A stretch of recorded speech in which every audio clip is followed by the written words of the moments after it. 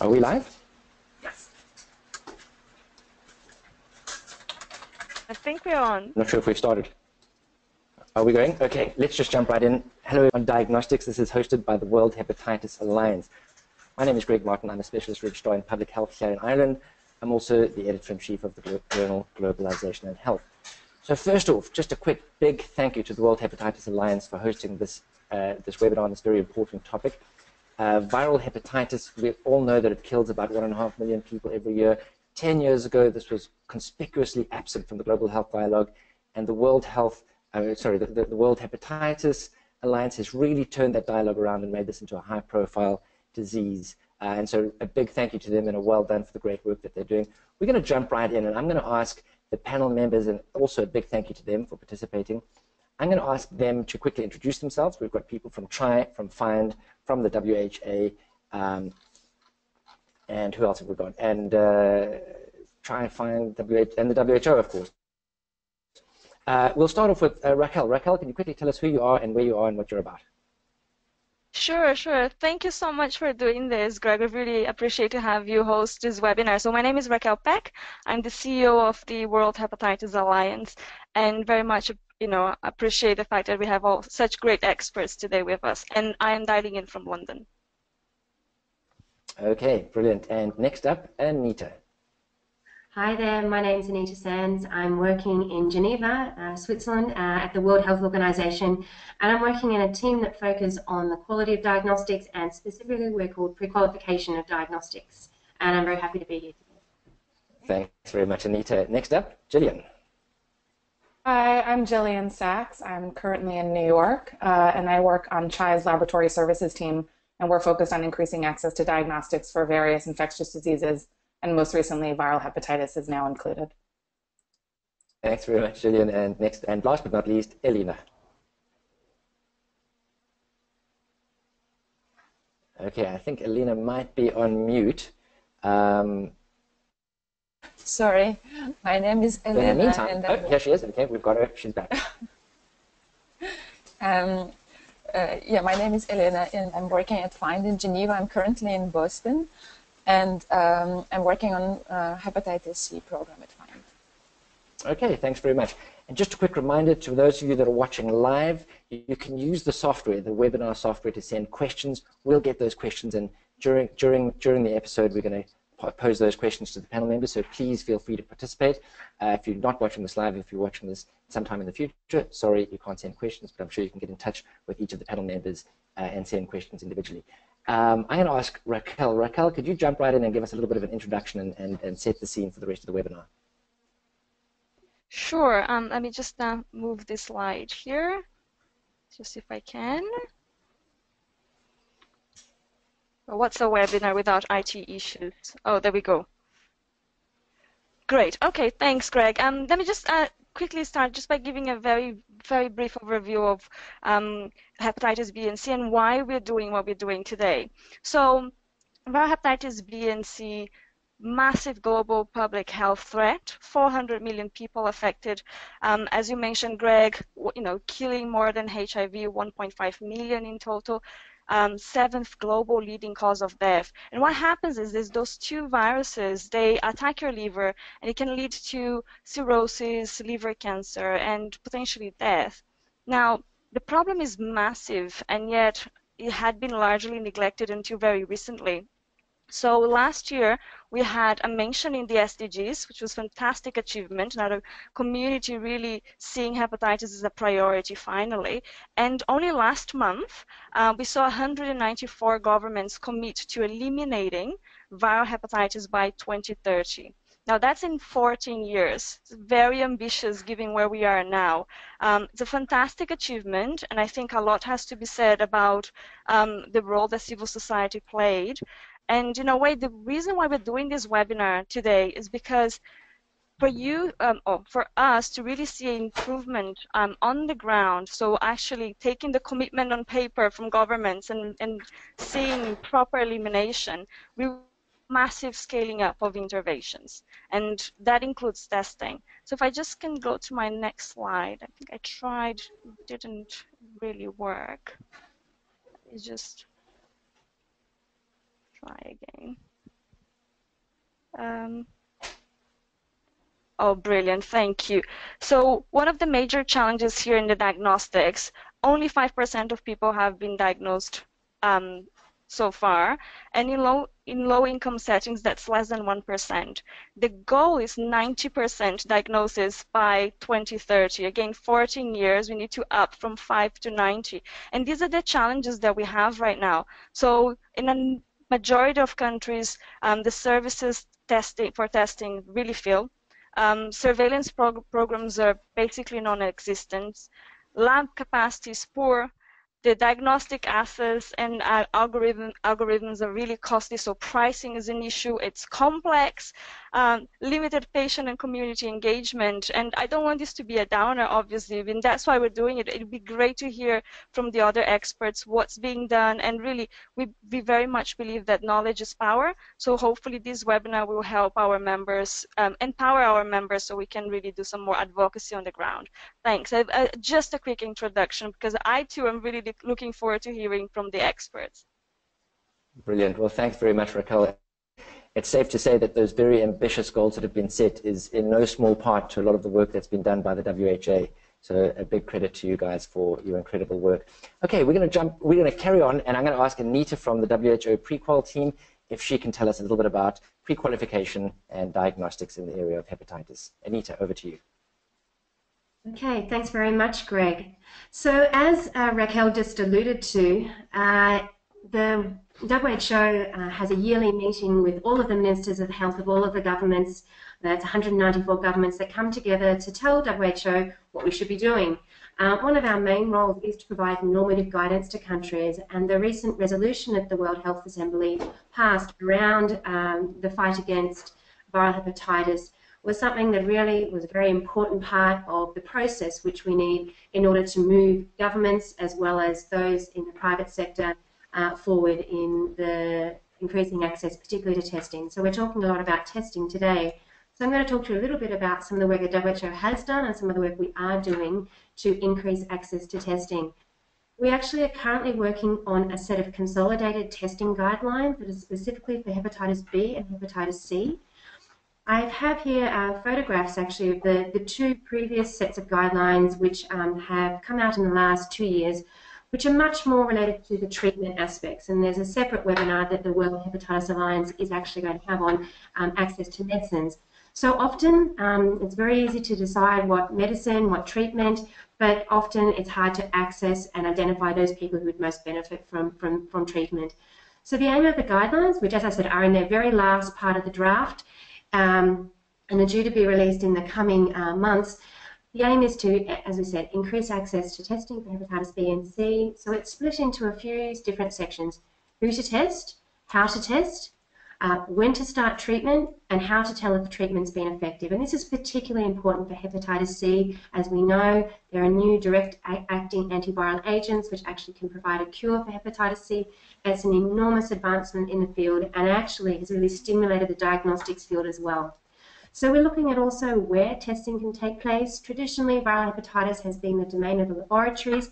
However, we have other diseases such as malaria and HIV that have successfully taken testing outside of the laboratory to the point of care in order to expand access to populations that really would benefit most from testing.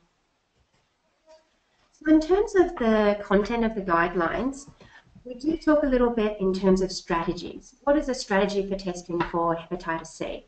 And I'll go through hepatitis C first and then hepatitis B. And this is actually trying to condense a 300-page document into 2 slides, so do bear with me, and it's not completely as informative as it should be.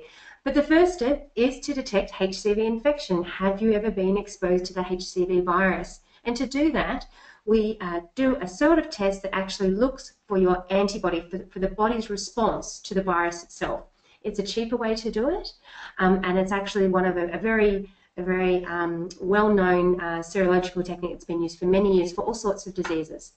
Unfortunately, detecting antibodies alone doesn't tell you if you have been treated and you have resolved infection, or if you have active infection that requires treatment. So you need a second step, a second sort of test that will diagnose active infection of Hep C. And at this time, we're actually really looking for the virus itself or a component of the virus, such as a core antigen. This is probably normally a more expensive test. In the past, it's a more complicated and sophisticated test. So we're working with manufacturers to make simpler, easier, more robust tests that can be taken to the point of care. So you can detect HCV exposure and diagnose active infection and need for treatment in the one visit. And then, of course, at some point later, maybe 2-3 months down the track, after the treatment course has been taken, then confirming if treatment actually worked. Is one cured? So again, we're trying to actually prove that there's no virus, so absence of the virus is what we're looking for there. And that's a basic, in a nutshell, how we look at testing for hepatitis C. For hepatitis B, my next slide, we actually also are looking for, sorry, I'll just try to get this slide. We also have a bit of a conundrum in that we have markers in the body when you have acquired hepatitis. Sometimes you might resolve hepatitis B, but sometimes it will stay on and become chronic, and that means it's persistently replicating in the body. And at this point, we look for an antigen that is actually a part of the virus itself called hepatitis B surface antigen. People might ask, why don't you look for antibodies like you do for HIV, like you do for hepatitis C? Mainly that's because of immunization. If you're immunized against hepatitis B, you also have antibodies against the hepatitis virus. That's how vaccines generally work.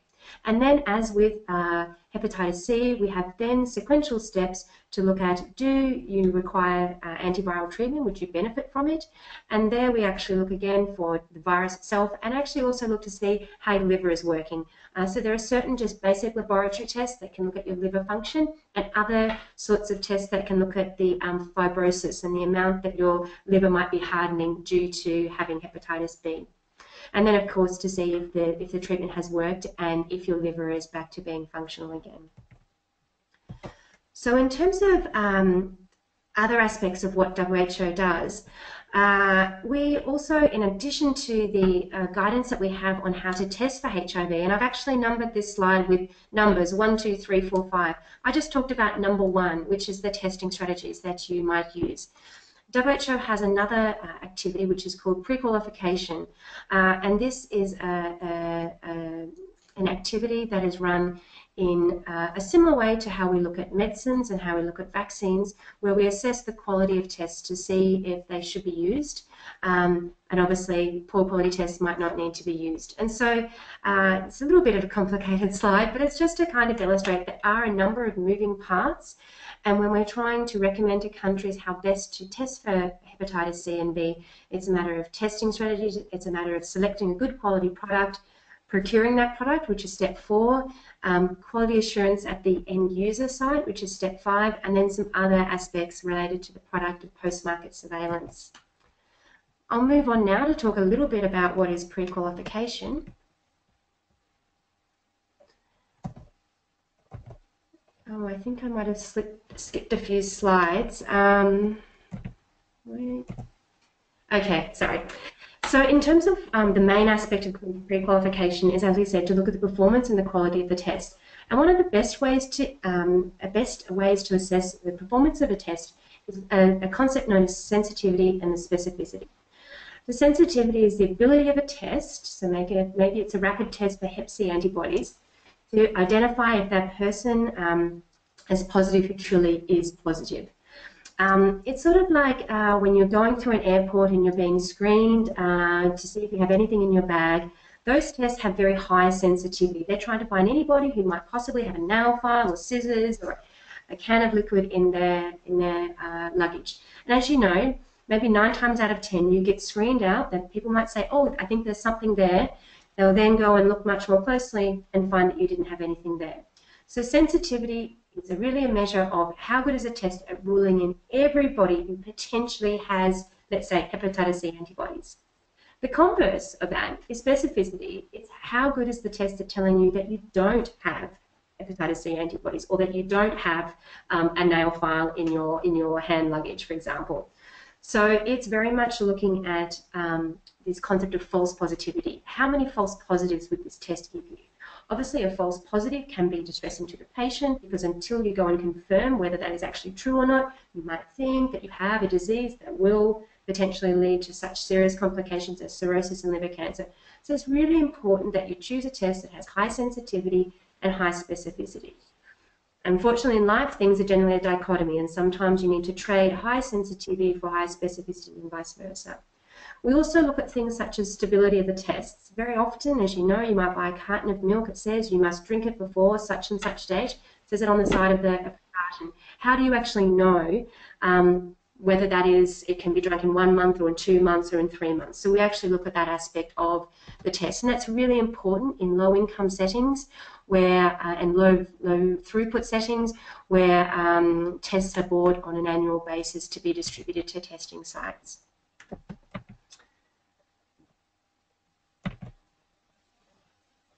Okay, just trying to get to the next slide, which is just, sorry, taking a little bit longer. It's actually my last slide, so if I can just get to that.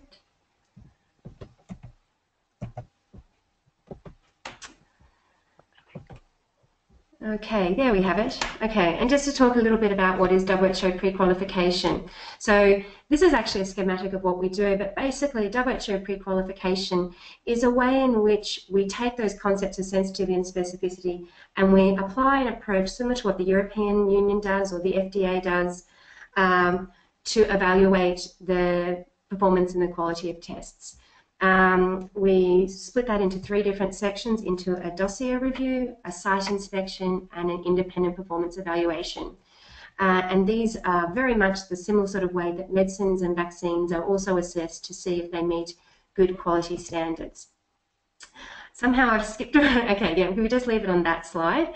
And so once WHO has found a product to meet pre-qualification requirements, we then work with our partners in the UN. So we work with UNICEF, we work with the United Nations Family Fund and Population Fund, and we work with manufacturers to agree on a price per test. Then we provide that to countries, and they can use that as a way to bargain for negotiated prices, preferably a bit lower than the price that we might get.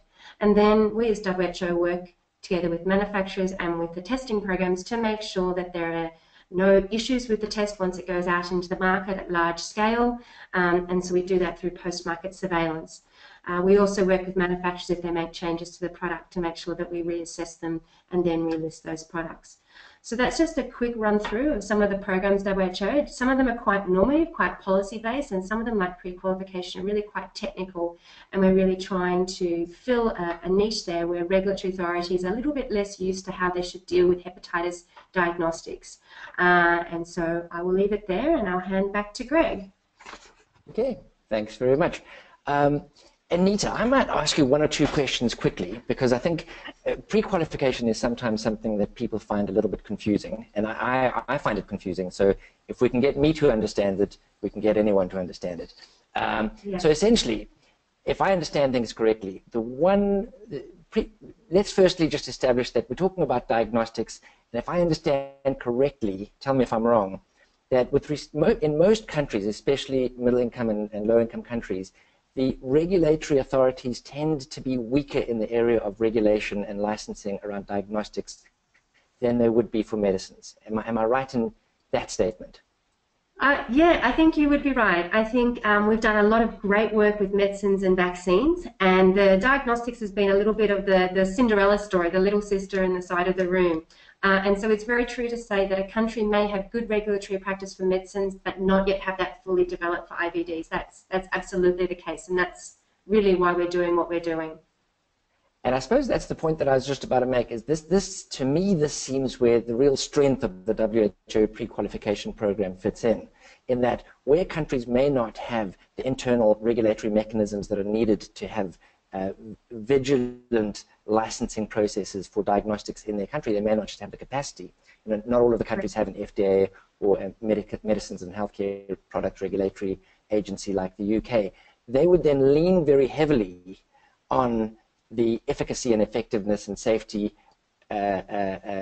inspections that the World Health Organization would undertake for pre-qualification. And so in a sense, you're undertaking a process on behalf of the countries. Am I more or less getting it right? Yeah, you're actually quite right. And in fact, we have a separate World Health resolution that talks about access to medical products and around this concept of pre-qualification. As I said, it's something we we subscribe to across all health products, medicines, vaccines, and diagnostics. But it certainly is in response to countries' requests. They would like to know how they can bring hepatitis C and hepatitis B products into the market. They want good quality products that are safe, that perform well. And they do use aspects of our assessment. I talked about a dossier review, a site inspection, and the laboratory evaluation. So the data of these assessments is actually made publicly available once a product's pre-qualified, and countries can indeed use that data to help make their own decisions about market entry. Okay, brilliant. And then my last question is a bit of a loaded question because I think I know the answer. But if I were a UN agency and I was wanting to procure products on behalf of a country, would I need those products to be pre-qualified by the WHO in order to make that procurement? Yes, you would. Yes, you would. And you could contact either ourselves here in WHO or UNICEF. UNICEF is really the strong leader in procurement in the UN. And yes, they only purchase pre-qualified products. Okay, I actually have one last question for you, but it's a bit of a cheeky one, so you don't have to answer this because maybe you can't. Sure. Is there anything in the pipeline at the moment coming through pre-qualification that we should be excited about in the area of diagnostics for hepatitis? Yes, there actually is. We're working on some rapid tests for hepatitis C, so rapid tests that could be used really out in the field, even in the community, right? So you don't even need to be a healthcare worker to conduct a test. You could be in a community setting. So we have hopefully a product coming through in the next month or so, and we're also working with a manufacturer of a molecular product, and that molecular product is the one that you would use to determine if you have active HCV infection. They actually already have a HIV product, which has just been pre-qualified, and we're hoping very, very soon to have that product also pre-qualified. So watch this space in the next few months. We should hopefully have one product for both of those parts of the strategy. Okay, that's terrific. And I'm glad you brought up sort of point of care diagnostics, because the next person that's going to talk to us is Jilian from CHI. I used to work at CHI, so I happen to know that CHI is obsessed with point of care. They love it because it's really important and it takes diagnostics to the place where it's needed most. So Jilian, can I ask you to jump right in and talk about the work of the Clinton Health Access Initiative in the area of diagnostics of hepatitis? Sure thing. So I will try to take over the slides. Great. So thank you for the opportunity to speak today. Again, I'm Jilian Sachs, and I work on CHI's Access program. And I'd like to begin by briefly introducing our organization, where we work, and how we operate. So CHI's Access program is active in over 25 countries in Africa and Asia. And we also facilitate affordable procurement of drugs and diagnostics in an even greater number of lower and middle income countries across various healthcare programs. And most recently, we've added viral hepatitis to our portfolio. So when we speak of access, our efforts are focused on the following 5 points. We aim for health systems to provide the right products at the right price, in the right quantities, in the right places, at the right time. So to do this, CHI works on both demand and supply side of the market. Just trying to get to my next slide.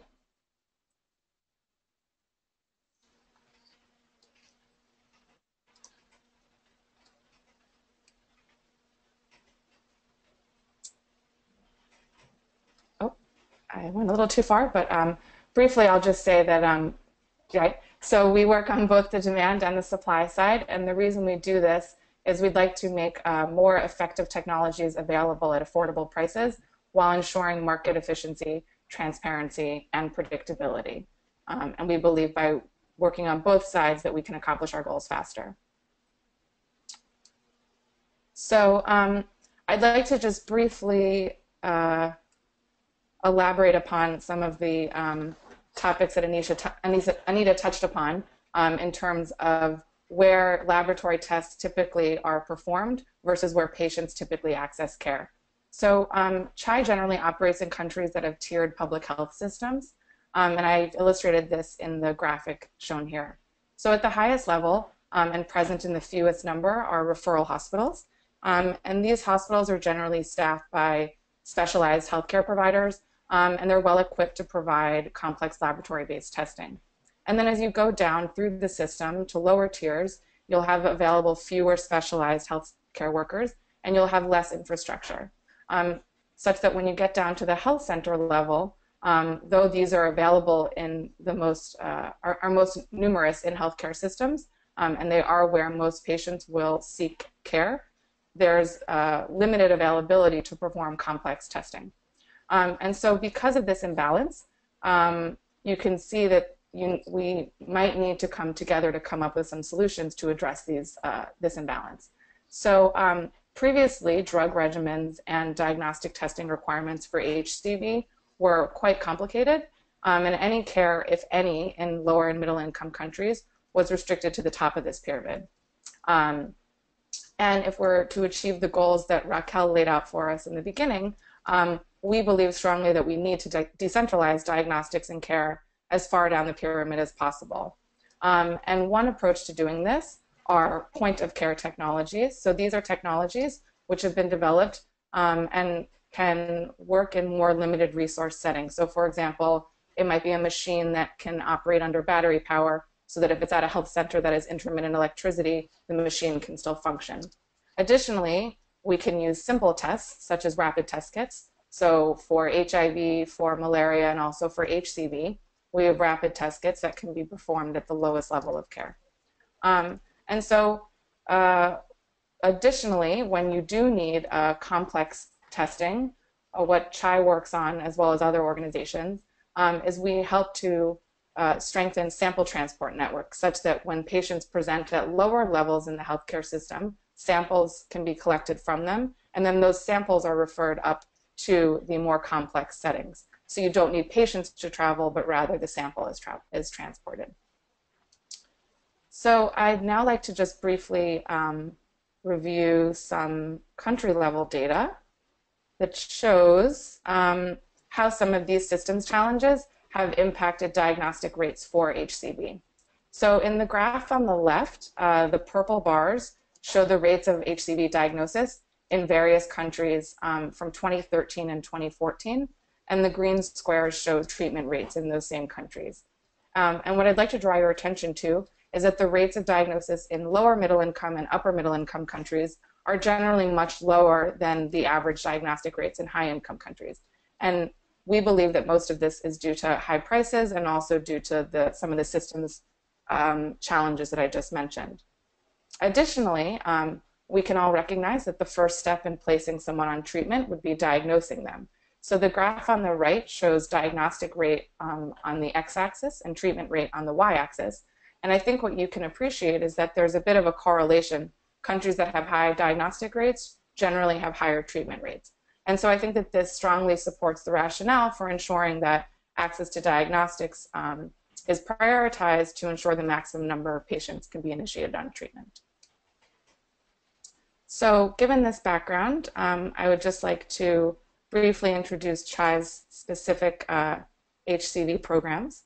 So we're currently supporting 7 countries, Nigeria, Ethiopia, and Rwanda in Africa, and India, Myanmar, Vietnam, and Indonesia in Asia. And we're working with our partner governments to basically generate evidence that shows that care and treatment can be scaled up in the lower middle income country setting. Jilian, if I just may interrupt you for a second, because I noticed that Ethiopia and Rwanda and it's very interesting because when I was mentioning earlier about poor lab capacity, etc., we heard recently that Ethiopia was sending samples, well, their testing to be processed to Germany. So it's different. That's correct. And to us, it didn't really make any sense what was happening there. So that's correct. So previously, there was no in-country laboratory capacity to do HCV viral load testing or genotyping, and previous treatment regimens required genotyping. So yes, the patients generally in the private sector were sending samples to labs in Germany, and then the results were being sent back to Ethiopia.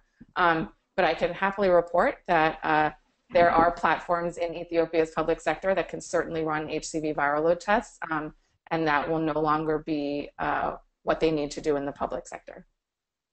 Great. And my last comment perhaps in this, because Rwanda, another thing that we heard, and to make reference to what Anita said about stability before, on that we've heard that the government came across a bunch of tests that were going to expire this summer.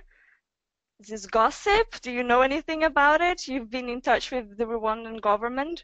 I can say that Rwanda is currently undergoing a pretty wide screening effort for their people living with HIV to screen them for both hepatitis B and C, which I think is a great effort since this community of people generally accesses care in the healthcare system. They're already engaged. And so I think it presented a great opportunity for Rwanda to really figure out who has HCV in their community and what the rates of HCV and HBV infection are. So that screening activity, I believe, is well underway. Yeah. Thank you. Thanks for the question. Yeah. So to support these 7 countries, maybe I can get to my next slide. Yes. So to support our 7 countries, we are working to address major bottlenecks for program launch and scale up. And I'm just going to highlight a few of the specific activities that I think are most relevant to our conversation today. So to ensure that the appropriate policy frameworks are in place, we're developing country-level treatment guidelines based around simplified testing and treatment. We're developing realistic costed operational plans for governments so that they can launch their programs. Additionally, we're strengthening the quality of care by building facility level capacity. So to do this, we're training healthcare workers in HCV prevention, screening, diagnosis, and treatment, and we're developing M&E tools that can integrate into existing country systems. And again, when I say we, I really mean that we're working with governments to do this. So it's not CHI that's providing all of this. It's really we're helping improve systems in the public healthcare setting. We additionally are ensuring treatment and diagnostic supply availability by encouraging and expediting national registration processes, identifying procurement channels, promoting appropriate order placement, and doing commodity forecasting. And then additionally, to build treatment and diagnostic networks, we work to map current treatment and laboratory capacity, and then look to develop plans that leverage existing networks, as well as recommend the building of new networks if necessary for screening, diagnosis, and treatment. We support country test selection, and we promote the uptake of novel technologies. And I'd just like to highlight the fact that a lot of these activities are somewhat disease agnostic, and therefore, though we're focused on HCV right now, a lot of the gains that we make can be leveraged probably to strengthen care for HBV in the future. And as Anita mentioned, the new all-oral anti-HCV treatments are curative, and they also enable simpler and fewer diagnostic requirements. So some of the consequences of this is that because there are fewer lab tests needed to initiate treatment, we see that fewer patients can be lost to follow-up between initial diagnosis and treatment initiation. Additionally, because we are now simplifying the decision process around the selection of treatment, we can despecialize the provision of HCV care, and thus patients can actually seek care at lower tiers in the health system. So again, working to decentralize care. And then lastly, these drugs have less toxicity. So there's limited need to look at complex monitoring, which would require laboratory infrastructure during treatment. And this sort of has 2 consequences. One is, again, less specialized healthcare cadres can manage patients. And additionally, we place less of a burden on somewhat already overloaded laboratory systems. So collectively, we believe that by simplifying and requiring fewer diagnostic requirements, it is now feasible for lower middle income countries to access curative treatment for HCV. And then just to close, I would like to highlight the importance of activism and advocacy in ensuring access to diagnostics. I'm trying to get to my next slide. Apologies. I don't think there's any webinar exists anyway that I'm aware of without IT issues, as I mentioned before. Right. Oh, there we go. So, lastly, I just wanted to reinforce the fact that advocacy and activism at many levels, so at the policy level, at the healthcare system level, and at the population level, are really important to demand access to HCV diagnostics now that we have curative treatment. And I've just listed some recommended approaches that one could take. So thank you for your attention. Thanks very much, Jilian. And let me just say that, of course, we all know that CHI has got a strong history in the area of improving access to medicines and diagnostics across a range of diseases. Jilian, I got a quick question for you. When we talk about the cascade or the access cascade, my question is going to be, where along the access cascade do you think that there are weaknesses in country programs that need additional support? And just for those of you that aren't that familiar with the sort of access to medicines and diagnostics lingo, by cascade I mean everything from product development, licensing, demand forecasting, product selection, procurement, shipping, warehousing, distribution, inventory management, rational use, all of the bits and pieces that need to be in place in order for a product that's been developed by a manufacturer to be used by an end user. So along that cascade, is there a that you're aware of, or that, I mean, I'm sure CHI is working on a number of these, but perhaps something that needs additional attention that's getting not what it should at this point in time? To be fair, I think because the HCV field is moving so quickly, so the technologies and the drugs that we were using just 2 years ago are now different. So I think the market is moving very, very quickly. And so we at CHI are kind of focused on every single aspect that you just mentioned. And I think one really key issue that we're focused on is really, since most HCV care has been in the high income setting, we really need to show to manufacturers on the diagnostic and the drug side that though we know that so many people have HCV or HBV, that care and treatment programs can actually be implemented in these lower middle income countries and sustained by governments, since unlike HIV or TB or malaria, there are not big donors who will be funding these activities. And so it really lies to the governments to show they're engaged and that they're committed to tackling these problems. Okay, and one last question. When country programs do their demand forecasting and product selection for diagnostics, one of the challenges very often in a lot of diseases is making sure that they are ordering or procuring drugs, they're procuring diagnostics in a quantity that's appropriate for their capacity to provide treatment.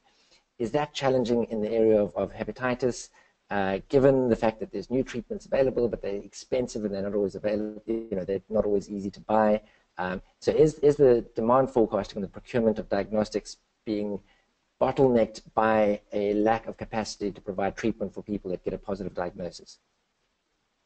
I think historically, I would agree with you that that is what has been going on. And but I think moving forward, we almost have the opposite effect, whereby because there are such new great drugs available and generic drugs are imminently going to be available that are high quality, so that are going through the pre-qualification process, and it should be available in more affordable prices. The focus has really been on that, and I think that the diagnostics now need to catch up to say, okay, if we now have these drugs available, can we find the patients that we need to put them on treatment? So it's almost the reverse is happening. Okay, so treatment availability is driving demand for diagnostics. That's very interesting. I think so. That's exactly right. Nice to see. Okay, thanks very much, Jilian. Okay, next up, Elena from FIND. Can you talk to us? Great, thank you. Just try to move to my slide. Thank you for giving me the opportunity to speak about FIND and our Hepatitis C program.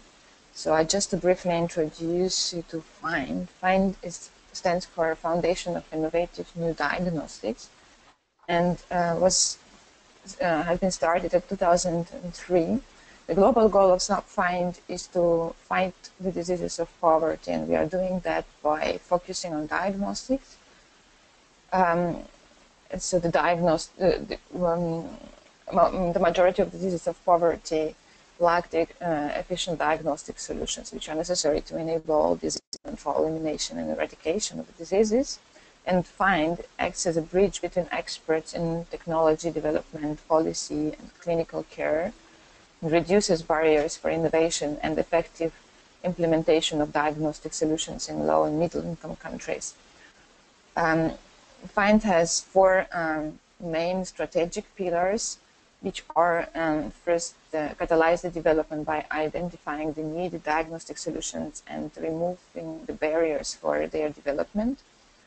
And second is guide, use, and inform policy to lead products through the clinical trials pathway to global policy on use and market entry. Then it's accelerating access by giving support for uptake and appropriate use of diagnostics to achieve health impact, and shaping an agenda to improve the understanding of the value of diagnostics and strengthen the commitment for funding. FIND has different diseases programs and working on tuberculosis, malaria, neglected tropical diseases, and most recently on HIV and hepatitis. Hepatitis is a fairly new program started last year, and the overall goal of it is, of course, to enable a world free of hepatitis C. We do, the 5-year goal is to support hepatitis program in reducing transmission, morbidity, and mortality, and reduce the socio-economic impact of viral hepatitis at individual, community, and populational levels. And the strategy objectives are enable affordable and fit-for-purpose diagnostics, enable an access to these diagnostic solutions, and support the prevention of infection and demonstrate the need and benefit of intervention for hepatitis C. Just to go to my next slide. Oops. Okay, so as Jilian and Anita already described, that the diagnostic algorithm for hepatitis C, which used to be a very complex and multi-step process, is now undergoing a substantial simplification with an access to new and very efficient drugs. Many steps are not needed anymore. And in the midterm, the diagnostic algorithm can be the diagnostic of the infection and determine the stage of fibrosis, and putting patients on cure and making a test of cure to confirm the efficiency of treatment. And sorry, next slide. So the diagnosis for Hep C is a two-step procedure, as Anita described already.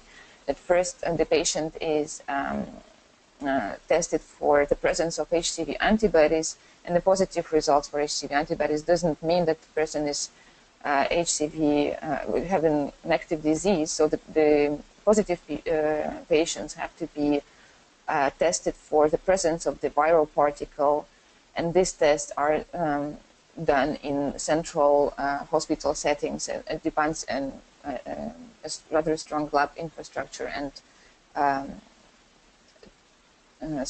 technically trained staff. And therefore, in low and middle income countries, many people don't have an access for this, and there is a lot of loss to follow up, and many people do not go for confirmatory testing after obtaining the results of serology testing. In the near future, these two steps of of screening and confirming can be merged into one, and because in the pipeline there are some platforms which for tests that can be performed at point of care settings, decentralized, where most of the people would seek care, and those tests would be would detect the viremia, so the presence of the viral particles in the blood directly, And so one test will be needed to understand whether the patient is HCV infected and needed treatment or not. And the treatment decision can be taken timely and in decentralized settings. So we are currently, what we do to make it happen, to make this one-step diagnostic solution possible, is we define the need of, we define what kind of product the countries need. And this we do by consultation with key stakeholders, and we do the analysis and summarize all the technical and performance and operational characteristics of the needed product in so-called target product profiles. These target product profiles would guide manufacturers in developing the diagnostic solutions which would be fit for purpose and which is needed in low and middle income countries. We do also we see what is in the pipeline, what tests are under development, and what platforms exist, and which of them can be potentially used for HCV diagnostics. And we would approach the manufacturers, or the manufacturers would approach us, and we would explain them what are the market opportunities and would stimulate them to work on the development of those tests. We partner with some of the manufacturers and add them, we support them by providing funding and providing expert consultancies and helping them to organize clinical trials and helping them to implement eventually their diagnostic solutions in the target countries.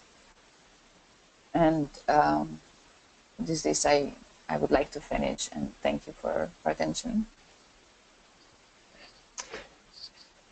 Thanks very much, Elena. I have a quick question, and perhaps other members of the panel may have questions as well for each other, so I'll give people an opportunity to think of their questions while I'm asking this one.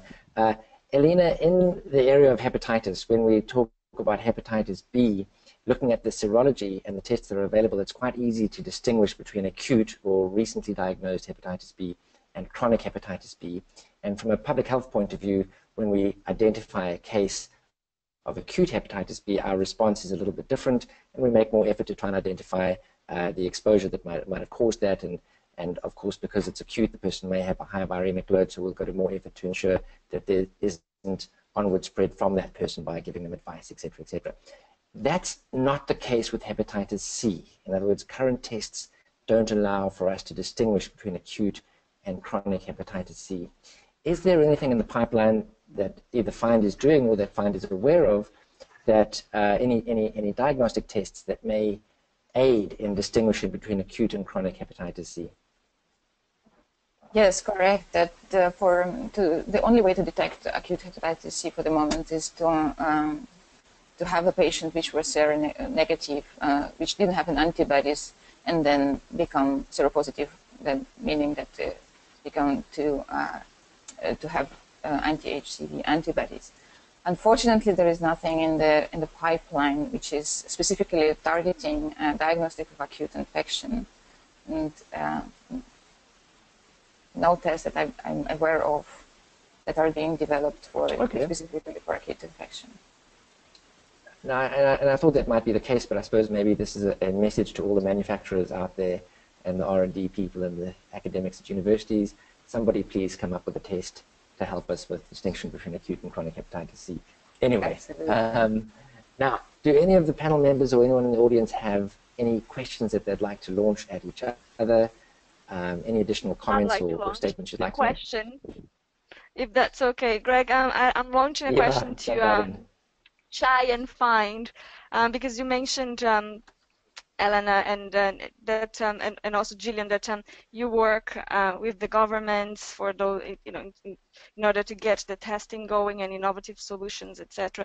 But do you work with NGOs on the ground? And I suppose that this would be something that our members watching this, we have members in about 80 countries. Do you work with the NGOs in any capacity? And if not, is there an opportunity for collaboration, even if it's for you to then work with governments and then tell the NGOs, as you did in your slide, Jilian, advocate for those tests and work in parallel? I just wondered if you could talk a little bit more about that. Sure, I can say for CHAI at least, our main partner is always the government, and we aim to work in public healthcare facilities. So if through the government they're already engaged with particular NGOs, or we come across NGOs on the ground that are doing activities that we think would complement the objectives of the government, we generally put those NGOs in contact with the governments to really ensure that their activities are aligned with ministry priorities. And also, if NGOs are engaged at the facility level to support the government, then we certainly would collaborate with them. But generally, we work directly with ministries, and then the ministries have the relationship with the NGOs on the ground. Thank you. And I think I can say that the find is quite similar, and also if we primarily work with governments, but if there are NGOs on the ground, of course, we don't want to duplicate efforts, and we would collaborate with them and join the efforts and also link them to governments. Okay, we've got a question from the audience, and this is a question for Anita from WHO Prequalification, and that is, Anita, how many pre-qualified tests currently exist, in other words, are pre-qualified from the WHO for hepatitis C virus at the moment? How many of them are available? And where would a person find more information about this? Okay, it's a good question. So for now, we only have 2 products pre-qualified. Unfortunately, they're both products that you require a laboratory for, and we're really working hard with those suppliers who make rapid tests to try to bring them through our pathway. Unfortunately, I have to say we've had a few tests that have come through that haven't made it to the other end. So we've actually evaluated quite a number of tests, but only 2 that have come out the other end. So this is really a call to suppliers as well, and even to the members of the WHO to really advocate for good quality, well-performing tests, not just the tests themselves. And so at the moment, you can find those 2 tests that are pre-qualified on our website. I will make sure that the link is provided for you as part of the deck for the seminar. But unfortunately, there's a lot of tests out there for hepatitis C, not so many that are good quality and that are well-performing. Okay, thanks very much. Any other questions from any of the panel members for each other? Or any other final statements? Otherwise, I will wrap things up. Okay, well, look, firstly, thanks very much to all the panel members. I've certainly learned a lot. You know, I think the take-home message here is there's a lot of exciting things happening in the world with hepatitis, particularly hepatitis C. We're excited about the treatments that are becoming available. Obviously, in order to get people on treatments, we need them to be diagnosed, and so it's great to see so much important work being done right across the access cascade in the area of hepatitis C. It's also good to see such a nice, diverse range of organizations that are getting involved. So we're really seeing work being done at every level of the access cascade for hepatitis C virus diagnostics. So very excited about all of that. Big thank you to the panelists for their tremendous job in talking to us today. Thank you, of course, to the World Hepatitis Alliance, doing great work, and it's great to have webinars like this. A quick note that on Tuesday, the 12th of July, there's going to be a similar webinar, and it's going to be focusing on access to medicines. So instead of diagnostics, we'll talk about medicines, again in the area of hepatitis, particularly viral hepatitis. Thank you to everybody, and I think that's it for today. Have a great day. Thank you. Thank you.